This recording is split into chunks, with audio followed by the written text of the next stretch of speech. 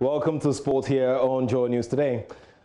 Promising Kumasi Asante Kotoko goalkeeper Danlad Ibrahim is not ruling out a future move to sworn rivals Accra Hearts of Oak. Now, reports were rife that the talented shot stopper had sworn never to join Kotoko's rivals Accra Hearts of Oak. But on last Saturday's Joy Sports link on Joy 99.7 FM, Danlad denied those reports, insisting that he can sign for any club of his choice if the opportunity presents himself.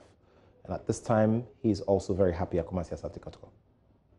I haven't said it at anywhere that I won't play Hearts in my career. I heard that, or I just saw that on social media, and I want it to be clear over here. I'm a professional player and I can't say I won't play Hearts forever. But what I just said is I'm in Kotoko. I'm enjoying life over at Kotoko.